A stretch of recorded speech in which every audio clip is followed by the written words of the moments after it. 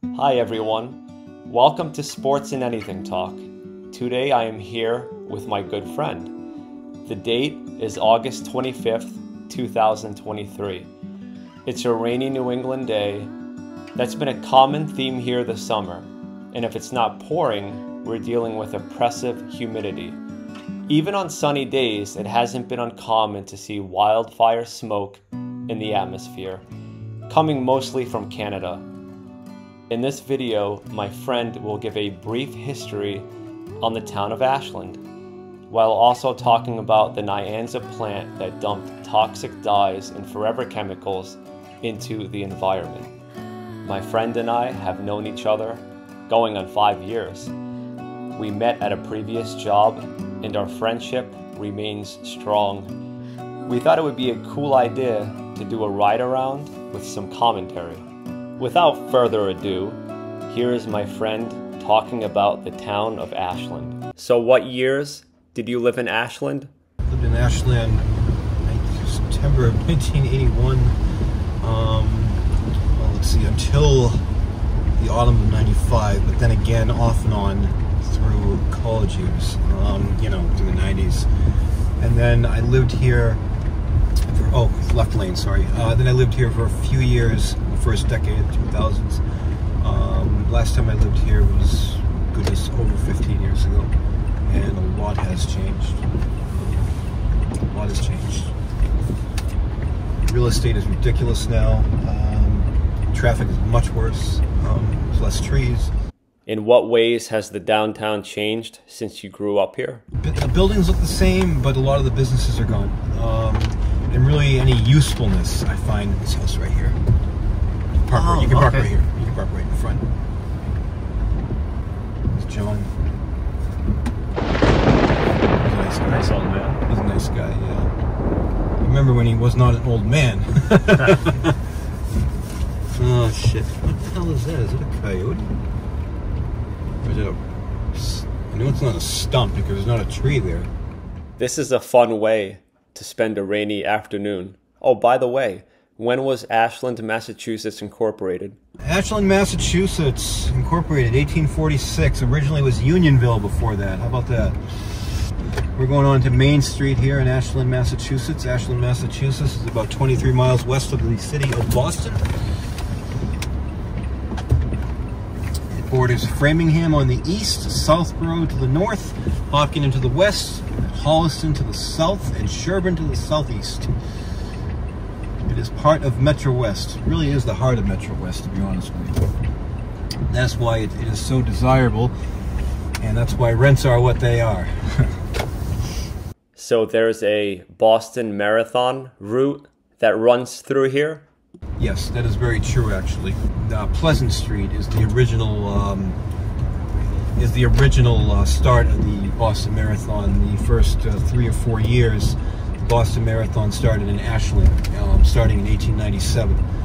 A lot of people forget that nowadays, but yes, it did start in Ashland, and then to become an official marathon, meaning the full 26.2, they pushed it back, and they pushed it back into Hopkinton. And now the route that we're driving on here, we're about mile 3.5 right here. So this is 135 in Ashland, and you're looking westbound. That's what you're seeing on your screen. There's also the Heartbreak Hill. That's correct, in Newton. Yes, that's about 15 miles east of here. Yeah. There used to be a dye company that operated in Ashland. Would you like to talk about that? Absolutely. Nyanza was the name of the company. They operated from 1917 to 1978. They were a tool and die manufacturing company. They operated on Magunko Hill in Massachusetts, Ashland, Massachusetts. That's where they had their plant, on Magunko Hill in Ashland. And unfortunately for that placement, the Sudbury River was on the bottom of that hill. It still is, obviously. And that tool and die company dumped heavy metals and a whole slew of cancer-causing chemicals into that ground from 1917 to 1978. It poisoned the Sudbury River with mercury for 20 miles all the way to I believe it's Concord, Massachusetts. So you can't fish in there.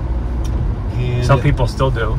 Some people still do, and that's their choice. And then they have to choose whatever happens after that, I guess. But whatever, right? But what we do know is that growing up, for a lot of kids, say like in the 50s, 60s, 70s, a lot of these kids, they would go out into the woods and they'd see these ponds that were, ice, but it was multicolored ice, like, really strange. Like, oh, look, I want to play with that. Well, the interesting thing about that is my grandparents told my uncle and my mother to never, ever, ever go in those woods. Well, I'm glad that they did, because that was all cancer. And some of those children would develop some rare cancers. Many did. A number of people over the years in town have died from very rare cancers. Ashland has much more cancer than it should have. And, nowadays they have a cap over the Superfund site that was worked on heavily in the 1980s and 90s. But unfortunately, I say this, and I'm just telling you this because this is a fact, I certainly wouldn't live there. But, instead of putting a forest there, or perhaps, putting it back to a natural state, it was Indian land, years ago, Magunko Hill. It was the Magunko Indians.